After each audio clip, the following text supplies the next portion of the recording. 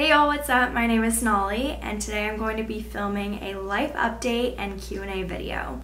I recently moved to Austin about 2 months ago, which is literally insane. I keep telling people that I moved here about a month ago, and I'm like, wait, it's definitely been longer than that. It's just weird because it still just feels so new. I mean, I feel at home in a way, but there's just still so much to explore. There's always roads that I end up on that I'm like, where am I? And I'm also directionally challenged, so that doesn't really help. Quick background about me. I just graduated from UCF in May with a radio television major, and I moved here to Austin with my boyfriend. He got a job at Oracle. He went to UGA. We did long distance throughout college, and we've been together for almost 7 years in January, so 6.5 years right now. My boyfriend and I met in high school, sophomore year, and we were both raised in Roswell, Georgia. So it's really interesting, and honestly, it's been a culture shock here in Austin, but I want to make a whole other video about how I'm liking Austin and just kind of like the assumptions we had, and I want to definitely do that video with Ryan. So that video should be coming up within the next month or so.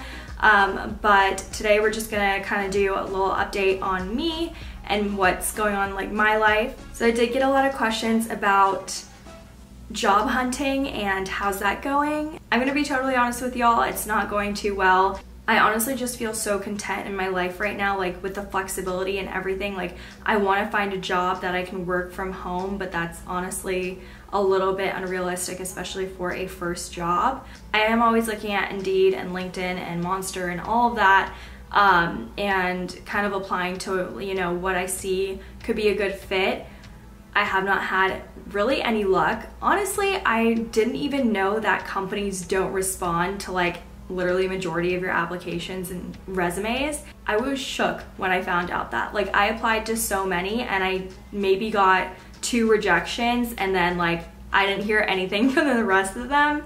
But I did interview at one company, and I was kind of low-key talking about it in my vlog, because I really thought I had it in the bag. Like, I'm not going to lie. I made it to the 3rd interview, met the CEO, and then the employee that I was messaging back and forth between to set up all the meetings, like he, I think was the co-founder, something like that. He's pretty high up too. And basically he was like, yeah, we'll like meet up and tie down more details like later. I don't know, it just all sounded kind of like I was gonna get the job.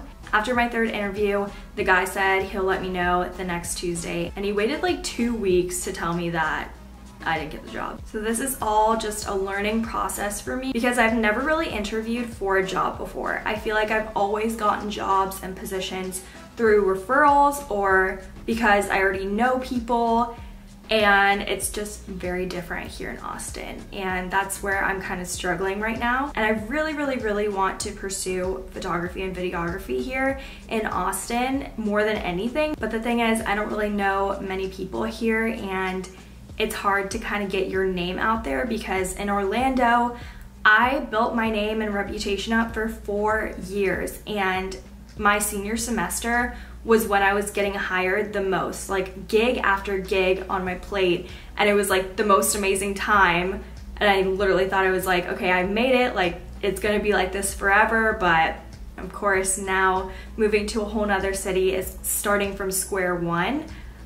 So I've been having a lot of trouble with that, and I'm kind of realizing that I'm going to have to do some free work here and there, which honestly, like I enjoy doing photography and videography, so it's not horrible to do free work, but I know that my work is good and good enough to be paid for, so that's kind of where I have to like swallow my pride and just be like, okay, gotta do this to get my name out there. Like, maybe they can refer me to someone else, because it's all about who you know, and you never know who they could tell about my services. And that's how it was my whole college career. One time I filmed a video for a fraternity, and it was a free job. It was honestly when I was kind of like getting into videography, so I didn't really mind. And then later on, that guy that hired me for the fraternity video got me a connection with College Weekly. I don't know if you guys know what College Weekly is, but They used to be like a YouTube platform and like a whole Instagram that had so many followers, just posted college stuff,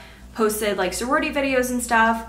Now like they make you pay to post your sorority video, which is so stupid, but honestly really smart on their part because obviously everyone wants to be on College Weekly. But yeah, so I got a connection to College Weekly, and then College Weekly referred me to an apartment complex that hired me for 4 gigs, 2 in Orlando and then 2 in Tampa. So honestly, it's just meeting the right people, and it's like a domino effect, and I just need like a few people to kind of get it started, you know? So I'm working on that right now, and I do need to do like a whole rebrand for my Sonali Productions page, which is an Instagram account that I have for all of my creative stuff, videography, photography, literally anything. So if you guys are interested in checking that page out, I'll put the link in the description box, and it would make me so happy and grateful if you guys can follow that page, because I put my heart and soul into the projects I do and post to that page. I recently went to Orlando, Florida, and back to my college town to see all my friends and get my Invisalign, because I'm so stupid. I started it in my college town and I knew I wasn't gonna be there after graduation. So I had to go back and like get my last set of trays, which is good because I'm not trying to fly back there every 2 months. But yeah, so I had to get that. But it was so nice seeing everyone. But it was also nice because I was craving like seeing Orlando and just being back in my college town for so long. But then when I actually got there, I was like, okay, well, this isn't anything great. So it kind of like satisfied me for a while, which is good. But hopefully now my friends can visit me here in Austin. I know I got a question asking when am I gonna do an apartment tour. I'm gonna be real with you guys. I don't have a job and I'm slowly running out of my savings. So I will start decorating once I get a stable income. And I really want to decorate so bad. It makes me sad to see like all the walls pretty bare. I mean, I do have like this decoration, but this is literally a corner of the guest room, so it's not much, and the living room needs a little help. But the thing is, Ryan is all about simplicity, and he's like, I don't want you to like make everything super busy. I like it simple. And I'm like, okay, I understand that, but like I'm not gonna have like blank walls. Like a nice frame right here would be simple but nice and like flattering, you know, not too busy. So I'm gonna have to work with him on the decoration when I get that income. The last thing I wanted to update y'all on is my health journey.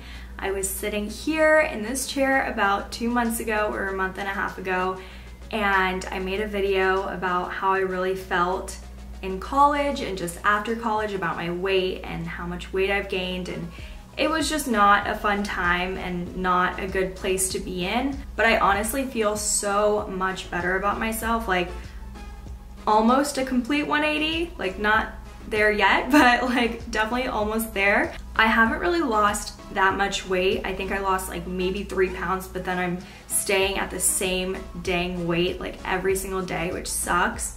I had a phase where I was eating pretty clean for a while and I was doing intermittent fasting, and then I kind of stopped when I got to Orlando.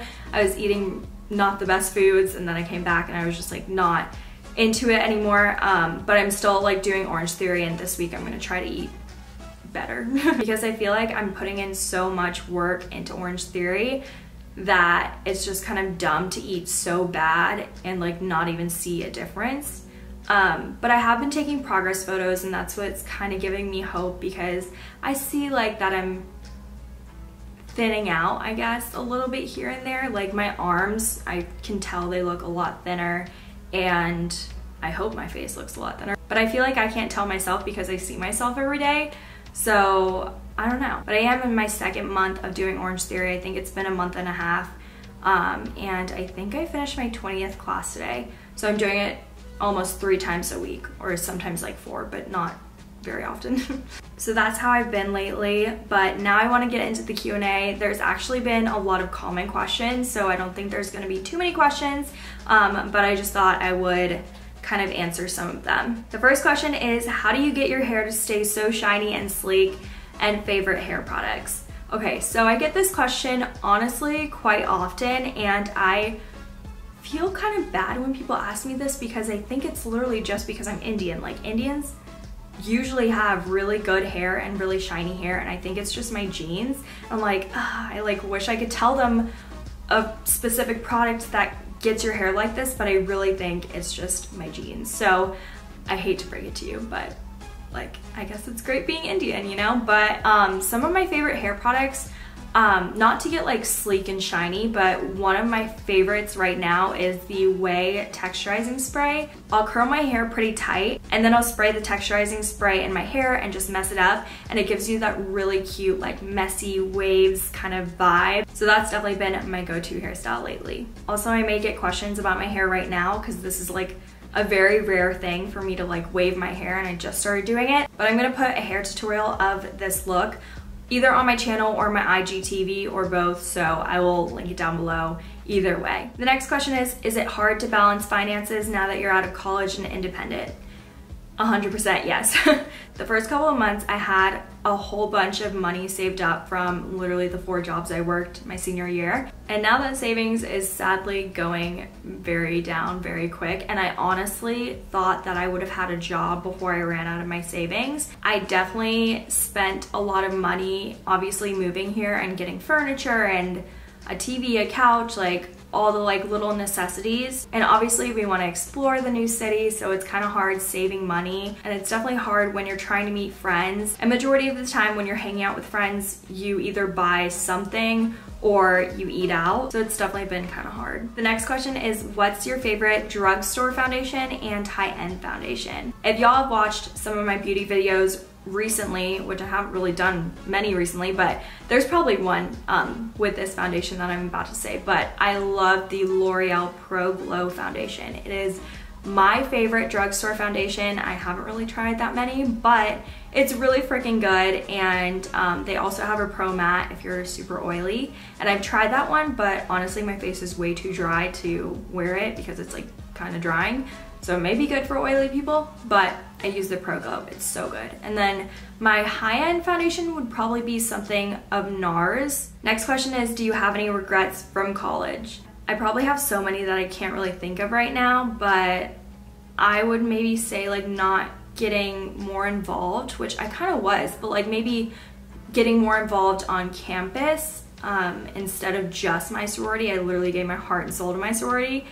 Which was great and all, but I feel like there was so many other organizations that looked so much fun, and like that you could have met so many more people and had more connections. So I definitely would say, like, if you are going through recruitment or just got into a sorority, I would say try to balance your time between external organizations and your own sorority, because you never know like what could come from each of those organizations. Like, you're just gonna meet more people and more connections and network even more, so it's gonna be better in the long run. Next question is, are you and Ryan planning to have 2 weddings for both cultures or just one?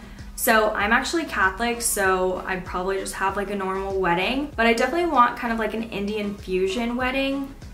Like, for instance, I'd probably have like a henna or a mehndi night. And then for my reception, I always had this dream of wearing like a white lehenga, which I don't know if y'all know, but it's pretty much like a crop top and a skirt, but it has like all this beaded work, and I just want something like very flashy for my reception. So we'll see if that actually happens. I definitely want to mix some of my culture in it. Probably not the wedding ceremony, but like other things around that. So yeah.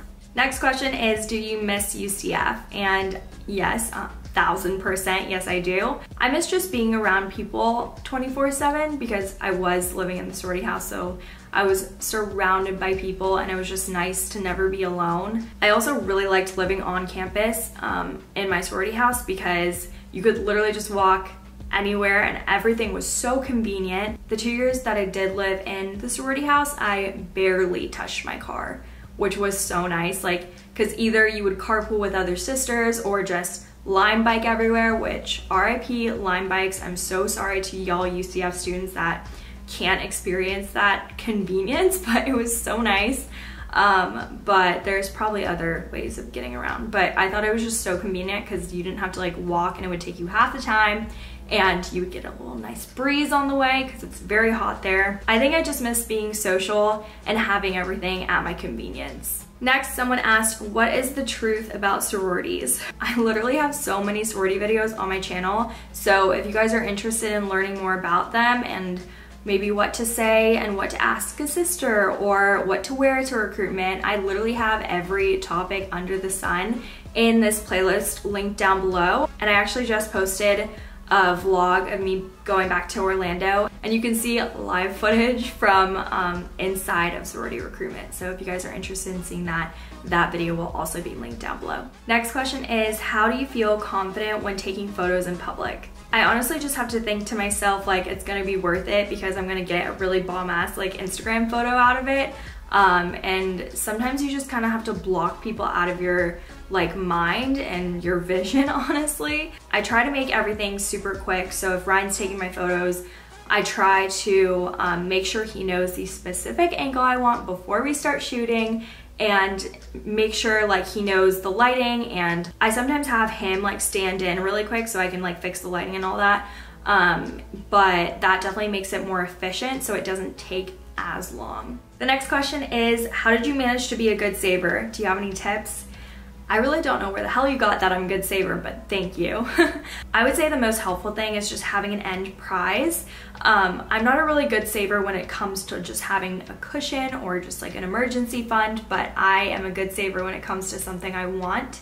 For example, when I moved to Austin, all I wanted was a really nice and big smart TV, and I also wanted a white couch. Spoiler alert, I got them both because I put my mind to it. I worked hard my last semester of senior year and made sure that I had a good chunk of money to move here because I knew moving was not very cheap. The last question is, what is your nationality and background? So I am fully Indian. My parents are both Indian. My mom was born in Chicago, but her family is from Kerala, and my dad was born in, I think, Bangalore, and his parents are from Bangalore, I think, or Mumbai. I think Bangalore though. I'm pretty sure Bangalore. So yeah, I'm fully Indian. That wraps up this life update and Q&A. I hope y'all enjoyed hearing what I've been up to and how my life's going. But if you have any other questions for me, then comment them down below, and I will see y'all in my next video. Bye!